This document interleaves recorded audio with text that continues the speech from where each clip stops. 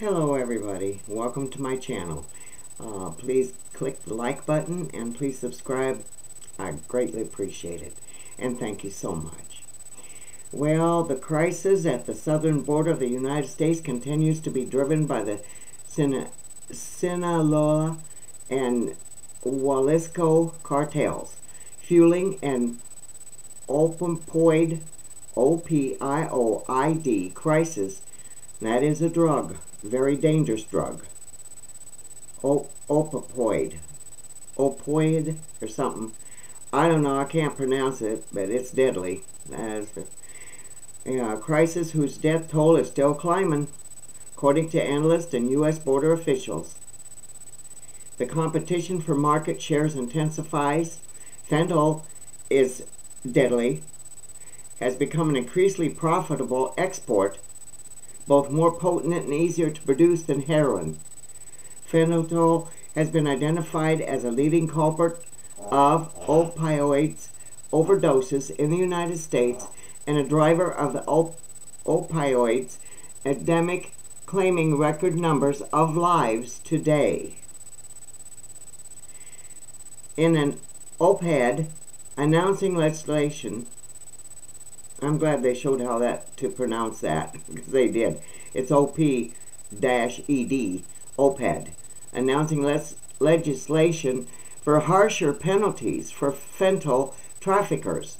Senator Marco Rubio said, according to the Drug Enforcement Administration, cartels increasingly target children and young people. The most obvious instance of this trend is the pills of rainbow fentanyl and the Sinaloa and Jalisco cartels are smuggling across the border, which law officers have seized in 18 states this month. Please keep an eye on your teenagers and your children. According to Texas Tribune, earlier this summer, the Department of Homeland Security ended the Trump-era Migrant Protection Protocols, a program that required immigrants to remain in Mexico while their claims were being adjudicated in the United States. Critics of the policy rolled back, such as Texas Attorney General Ken Paxton, said Biden's ruling makes the border crisis worse. Well, of course it does. Primary data released for the Center for Disease Control indicates that deaths from the fentanyl overdoses reach an all-time high in 2021, just over 80,000. Oh my goodness, 80,000. The overdose counter, the overdose counter is decelerating and still climbing. Heroin is roughly 30 times more expensive to produce than fentanyl, reported the Wall Street Journal. Bryce Pardo, the Associate Director of the RAD Cooperation's Drug Policy Research Center, said that heroin usually costs around $6,000 per kilograms to produce, while fentanyl can be as cheap as $200 per kilogram. According to declassified DEA intelligence reports, the new generation, Jalisco and the Sinaloa cartels, are the primary traffickers of fentanyl in the United States. These cartels dominate trafficking corridors at the southern border leading into Arizona and California. Sure, hit the big cities, then it spreads to the middle, then it spreads to the small towns. And they target children that are let out of school for recess. They target them at the most because they can call them over to the fence. No, it's just an old story. A recent press release from the Foundation of American Immigration Reform said that nearly 4.9 million people have illegally crossed the border into America in 18 months since President Biden took office.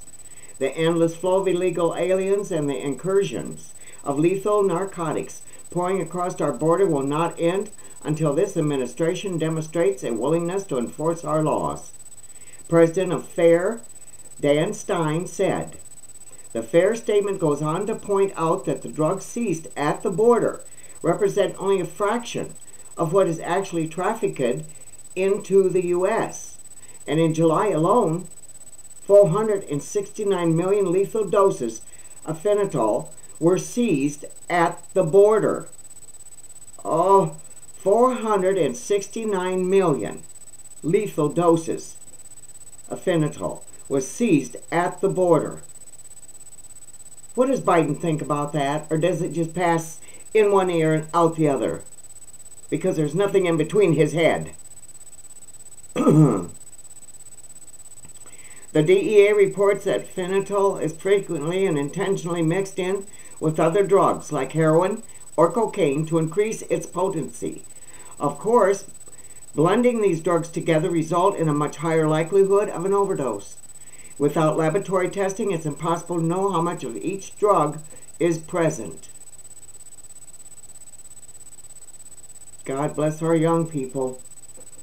You gotta teach them. You gotta teach them. Sit them down and really teach them.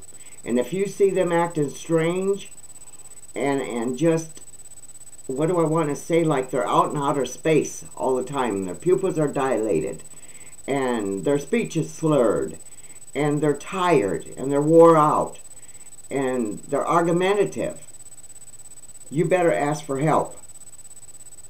You better be questioning that child, that teenager. 9 times out of 10, he's been hit. Yep, somebody's passed him something in school. The ones that are working for the cartel hires school kids to work for him. Oh, yeah. And the parents has no idea. Whatsoever, no idea. It's just terrible. Absolutely horrifying. Oh, my goodness. Let's open up this one and see what I've got here. DeSantis relocation program brings attention the border crisis has long deserved. Despite how one may feel about the tactics being employed by Florida Governor Ron DeSantis, there is no denying that he's bringing America's immigration crisis to the national spotlight. DeSantis has remained in the national news thanks to his decision to send migrants to Florida to self-proclaim sanctuary cities, including a group of 48 migrants he sent last week to Martha's Vineyard, Massachusetts. Yeah, they're supposed to be a sanctuary. They treated them people like crap. The Biden administration has been quick to criticize DeSantis' relocating program, most recently when it was rumored that DeSantis was sending a plane full of migrants to Biden's home state of Delaware. Well, why not? Biden was shipping them on airplanes in the middle of the damn night to get them to the United States. Come on now. Our heads up did not come from the Governor DeSantis because his only goal is, as he's made it really clear, is to create chaos and use immigrants fleeing communism as political pawns, said the White House Press Secretary Karine Jean-Pierre. So it's about creating political theater for him. No, I can't quite believe that. No, I can't. The plane never did go to Delaware, leaving Delaware officials, White House officials, and members of the press waiting at the airport. Incidents such as this demonstrates the intensity scrutiny DeSantis is under, which in turn brings attention to the border crisis. Jeannie Tair, T-A-E-R, Jeannie Tair, reporter for the Daily Caller, was at the airport in Delaware where the migrants were rumored to be landing. I've never seen this much media at the border, just here in Delaware, she wrote. The officials at the Delaware governor's office are here at the airport in Georgetown. They're expecting a plane of migrants. Stay tuned. The Daily Caller co-founder Neil Patel underscored this point. The biggest problem with the growing border crisis is nobody seems to care, Patel wrote. The people who write for America's top newspapers and the talking heads on American television are in the big cities. My news company, the Daily Caller, has had reporters all over these border communities, he continued. The corporate media, not so much. Cartel also emphasized the toll the immigration crisis has taken on America, in particularly border towns. The result has been catastrophic. Yeah, I'm tired, can't you tell? Catastrophic of America, wrote Patel. It's also been a tragedy for many migrants. Oh, yes, it has. God love them. Your heart's got to go out to them. They never know where they're going to be in the next minute, 10 minutes, or an hour. How sad. No way to lay down, no food to eat, no water to drink. No one has paid a larger price for the complete breakdown on the border than America's border towns. That is so true. Very, very true.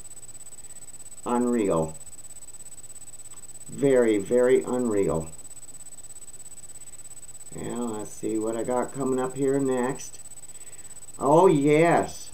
Hundreds of New York City teachers fired for refusing vaccination mandate. Hundreds of New York City public school teachers are now unemployed after the city's Department of Education terminated them for refusal to comply with the district's vaccine mandate. The New York Post reports that with the additional 850 educators let go for resisting the compulsory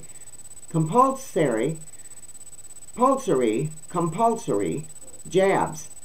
The total of school employees given their walking papers in the city has reached 1,950. No freedom. Is the pandemic going to go up? Are we all in danger? What's going on? We can't be free anymore? We can't say no, I'd rather not. I'll take care of myself, thank you. Before the firing of the 850 teachers, another 1,300 employees placed an administrative leave decided to show proof of vaccination and retain their positions. Those who were fired also lost health benefits. The system said that those who did not show up with their paperwork proving vaccination had voluntarily resigned. It was last October 4th when then the New York City Mayor Bill de Blasio put the mandate out for 148,000 public school staff members. Roughly 5% objected to being forced to take the COVID-19 jab and were placed on unpaid leave. When are they going to learn those shots are not what they're cracked up to be? Come on. New York Eric Adams continued the policy, saying that city workers showed residents that they are doing the right thing by being vaccinated to protect themselves, the New York City citizens.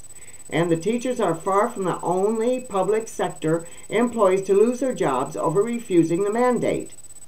Governor Kathy Hochul, Hochul, oversaw the firing of tens of thousands of healthcare workers after she carried on the state's mandate to include staffers at medical facilities.